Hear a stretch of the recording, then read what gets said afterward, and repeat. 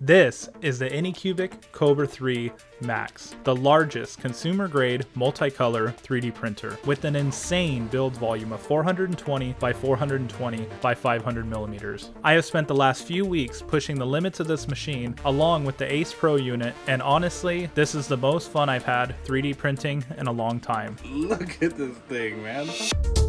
Anycubic did send this printer to me for the purpose of this video, so I'm gonna try and be as unbiased as possible, but honestly, I've really had an amazing time with this printer so far. Just listen to these clips of me seeing the finished prints. This is crazy. I will have affiliate links in the description if you're interested in this printer, and I also believe Anycubic is running a Black Friday sale on it. Huge thank you to Anycubic for supporting my small channel. Setting up the printer is a bit more involved than with an enclosed Core XY or smaller machine, but it was still fairly simple and straightforward. The printer comes bolted to the base for safer shipping. First, you have to clip off some zip ties and then unbolt the base and unbolt the screws holding down the gantry. Line it up on both sides and screw the gantry in place.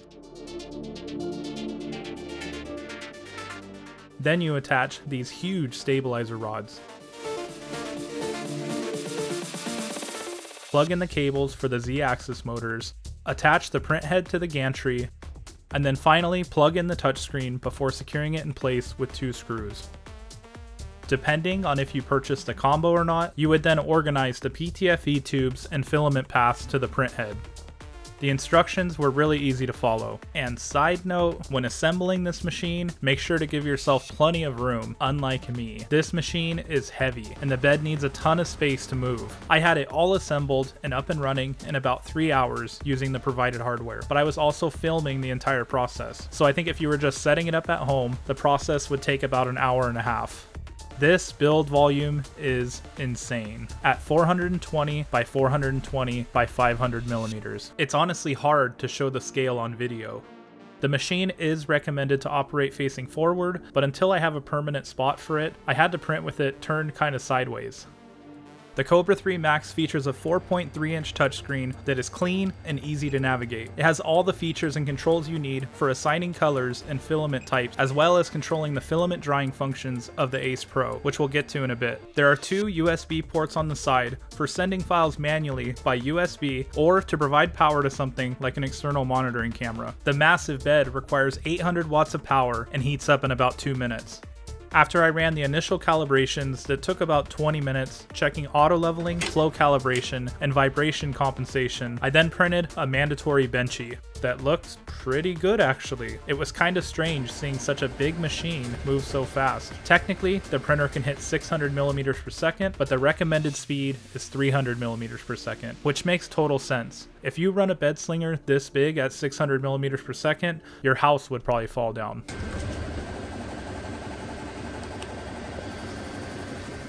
After the benchy, I went straight into my first huge print, which was this Lord of the Rings Orthanc Dice Tower from Maker Online. It printed as a single piece with no supports and took around 30 hours, and it turned out absolutely awesome. So this is hard to even film in here because there's like no room and this printer's so big, but this was one piece, humongous. I was so excited that I ended up immediately painting it.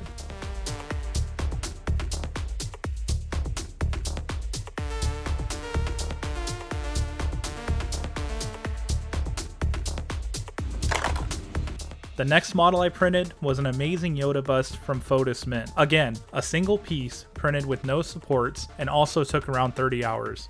This print is huge. The print came out good. There was some ringing and ghosting on it that could probably be dialed in more with adjusting settings, but I kind of didn't care that much. The fact that this was straight out of the box and just handled 2 huge back-to-back 30-hour prints was very impressive. I will also showcase some multicolor prints a bit later in the video, but first I want to talk about Maker Online and the Anycubic slicer next. Most of the models I printed came from Maker Online, Anycubic's free file library, similar to MakerWorld, and there was a pretty vast catalog of models on there that are all available directly inside the slicer. The slicer is Anycubic Slicer Next, which is Orca based, so if you have experienced 3D printing on pretty much any modern slicer, it feels very familiar and easy to navigate. It also recognized and paired to the printer right away after I logged in, which was great because as I mentioned, the printer was kind of sideways, so I sent all of the prints over Wi-Fi because I had limited access to the touchscreen.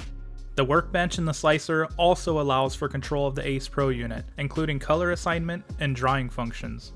Speaking of drying functions, it's been raining a lot where I live, so humidity has been a lot higher than normal, and my studio is not exactly state of the art, so I ran almost all my prints with the Ace Pro dryer on.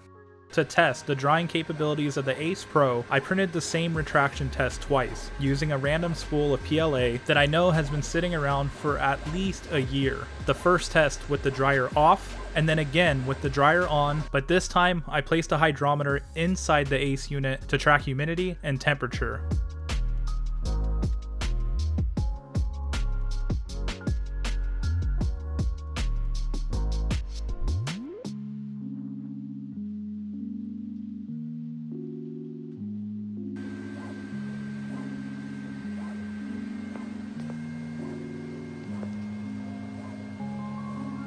Both prints were fine, but the dried filament test was noticeably sharper, had less stringing, and overall cleaner surfaces.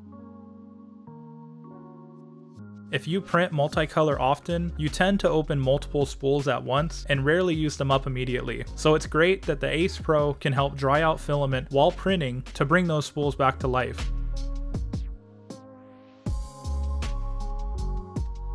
So finally on to multicolor printing. The Kobra 3 Max supports multicolor printing up to 8 colors, but I only have one Ace unit. So I kept the colors to 4. I used stock print profiles and stock flushing volumes. First was this flexi toothless model that I scaled up and it turned out great. And I realized while editing this video, I forgot to print the wings for it. Then I printed this Anycubic toolbox to keep all the provided spare parts and accessories in.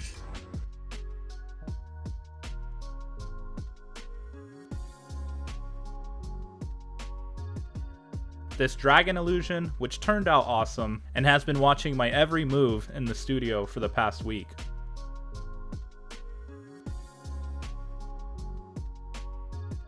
And finally, this incredible file from Unicorn Graveyard that I scaled way up. I saw this print all over social media, and it is awesome. The design uses a color stacking technique that only uses one color per layer, so it only required 115 color swaps for the entire model, and only around 50 grams of purge material, which the printer handled no problem. The file artist also has other prints using this technique, so go check them out. Super nice guy, and has some awesome prints available for the holidays. So what are my final thoughts on the Kobra 3 Max? As I mentioned in the intro, I have been having so much fun with this printer. Does it print the best quality in the entire industry? No, but that's not what this machine is aimed for. The Kobra 3 Max is aimed at sheer size. This printer excels at huge single color prints and large multicolor projects. And for the price, you simply cannot beat the build volume. I also have to note that I've had 0 print failures during my time printing on it so far. It would be a great machine for cosplay or prop making, or for someone like me that likes to print large statues that take me way too long to finish. In conclusion, I would highly recommend the Kobra 3 Max, especially if your use case calls for it. Thank you as always for watching, and please like and subscribe for future content.